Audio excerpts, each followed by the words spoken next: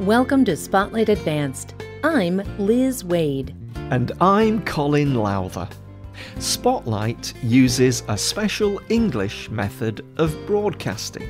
It is easier for people to understand no matter where in the world they live.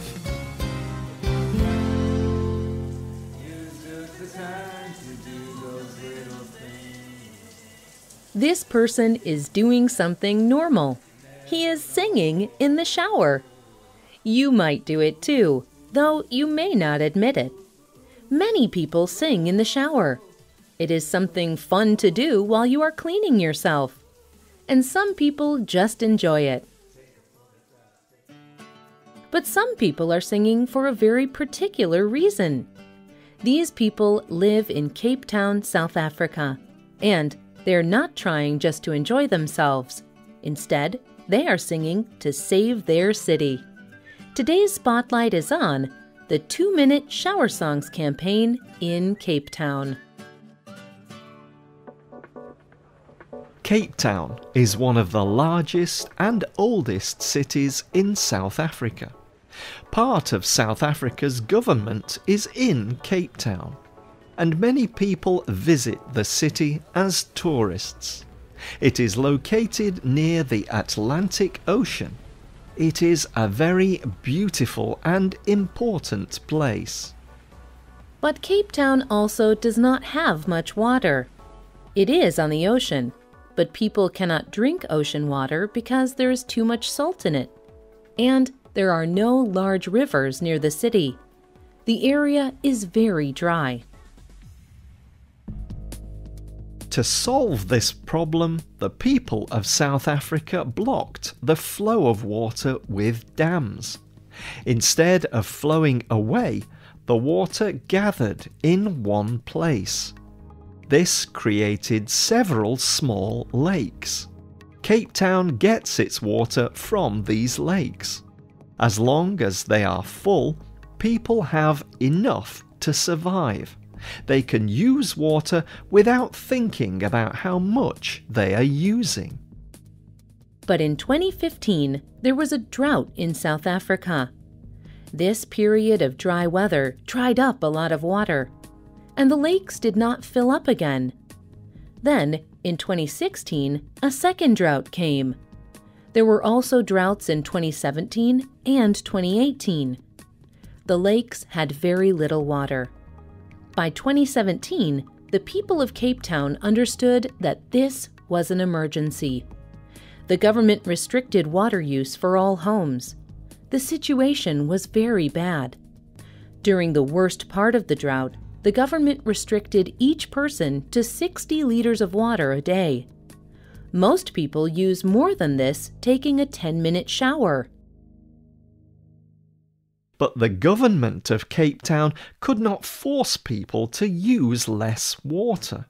Instead, they had to persuade the citizens that it was the right thing to do. Cape Town used many different methods to change people's minds. They gave fines to people who used too much water. They held competitions showing which neighbourhood used less water. And they used a lot of advertising to reach people. One advertisement came from a business called the King James Group. An insurance company called Sanlam paid for the advertisement. Susan van Rooyen and Mo Kekana work for the King James Group. They wanted to inform the public about saving water, but normal methods did not seem effective. So Van Rooyen and Kekana thought of a better way. They started thinking about showers. To some people, a shower might not seem like it uses too much water, but a 10-minute shower can use up to 190 litres. The city government was asking people to take showers that only lasted 2 minutes. Van Rooyen and Kekanu decided to help people understand exactly how much time that was. They would not do this by putting up a big billboard. Instead, They would help people through song. Van Rooyen and Kekana sent out a request to different South African music artists. These artists played all different kinds of music. Some, like Desmond and the Tutus, play rock music. Others, like Youngsta, record rap music.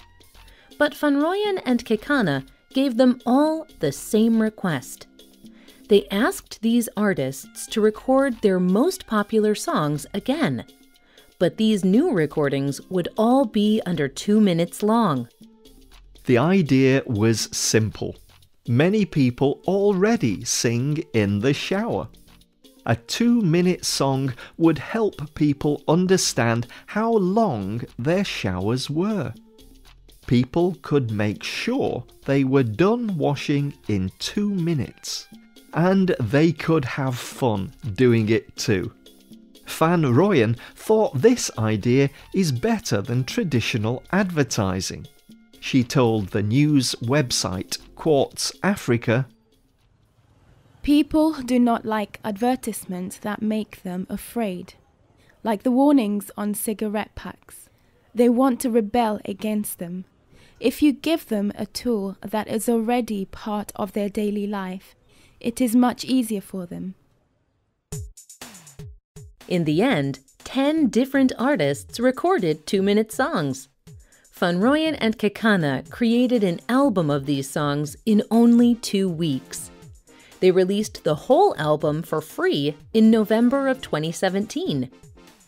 The King James Group also created a website called 2minuteshowersongs.com.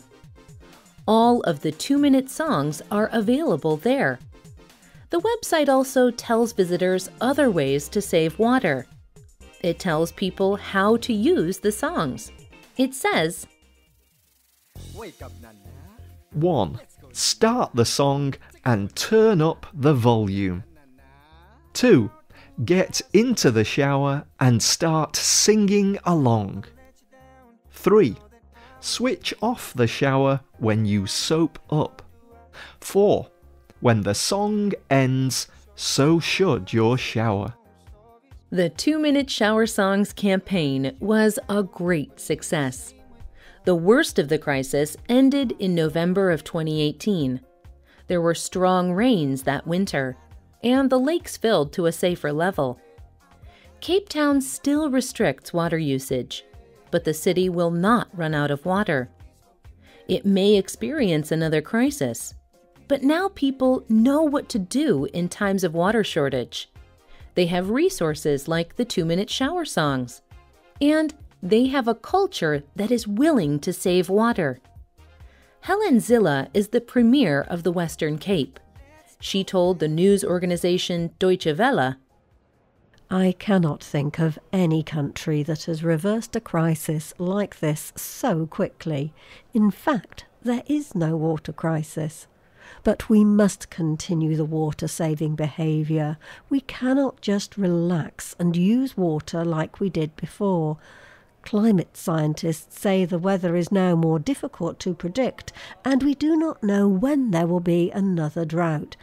Saving water has become our greatest priority."